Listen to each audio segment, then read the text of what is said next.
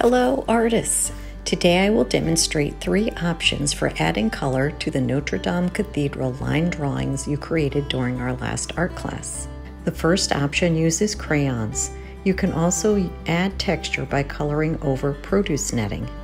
The second option uses a black water-based marker and water to create a watercolor effect.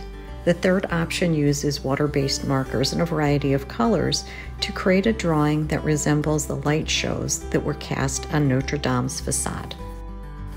I gathered beige, tan, brown, gray, and black crayons for the cathedral and blue and violet crayons for the sky. I also had some scrap paper on hand so that I could test various color combinations. I also tried coloring over produce netting to see what type of texture it provided. You can use produce netting if you'd like, or you can use anything else that has texture to it and just place your scrap paper over it, color over it, and if you like it, you could use that on your final drawing. When I was ready to add color to my line drawing, I selected the lightest color, in this case a beige, and applied the first layer of color. I wanted to apply many layers of color, so I was careful to keep my pressure very light.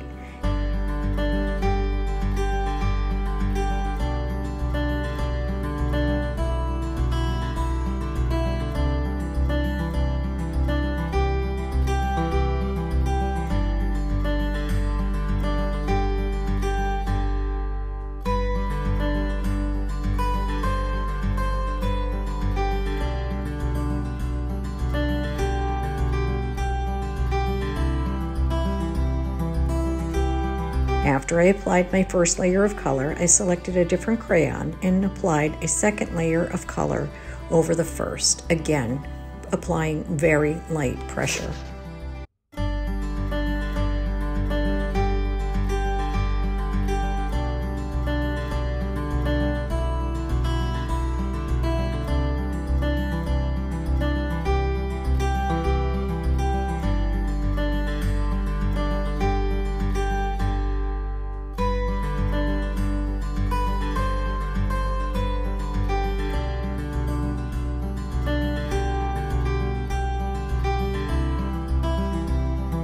Applied several light layers of color before placing produce netting under the paper and coloring over it to create texture that resembled the surface of Notre Dame's outer walls.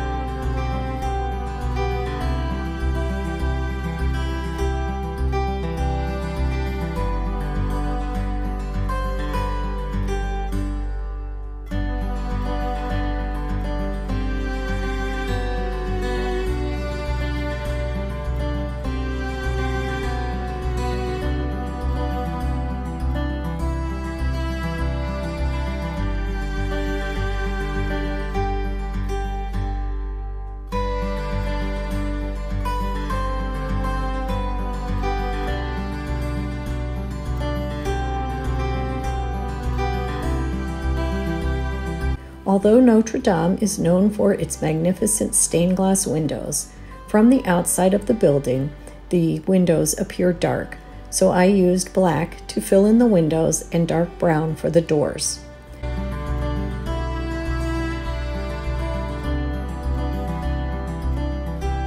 I wanted the background to look like the night sky, so I applied very light layers of dark blue and violet.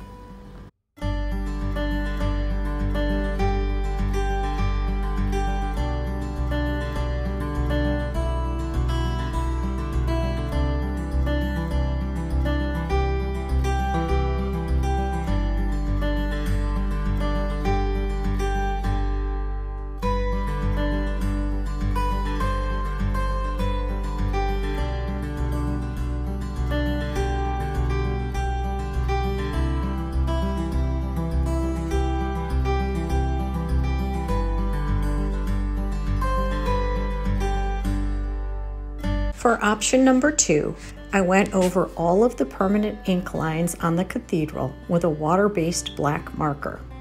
I dipped a cotton swab in water and used it to moisten all the marker lines. If you prefer, you could use a paintbrush instead of a cotton swab. As the ink began to bleed or run, I spread it over the facade.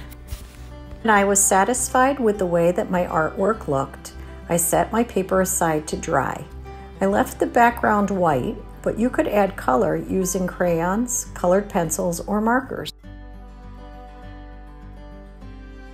For option number 3, I wanted my finished artwork to resemble the colorful light shows that were cast on Notre Dame's facade.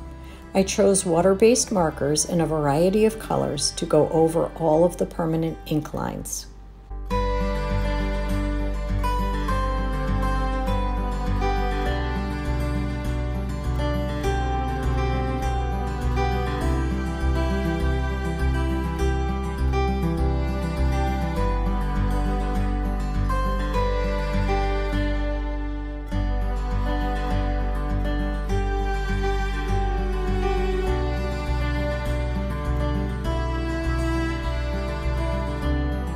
I dipped a cotton swab in water and used it to moisten all the marker lines. If you prefer, you could use a paintbrush instead of a cotton swab. As the ink began to bleed or run, I spread it over the facade. If I forgot to add color to a certain line, I just went back and used the colored marker to add it and then added some more water. When I was satisfied with the way that my artwork looked, I set my paper aside to dry. I left the background white, but you could add color using crayons, colored pencils, or markers. Since the light shows take place at night, you might want to color the background with dark blue and violet, or cut it out and glue it onto a piece of black construction paper. I would love to see your finished artwork. Please take a photo of it and attach it to Google Classroom. I hope you enjoyed this assignment.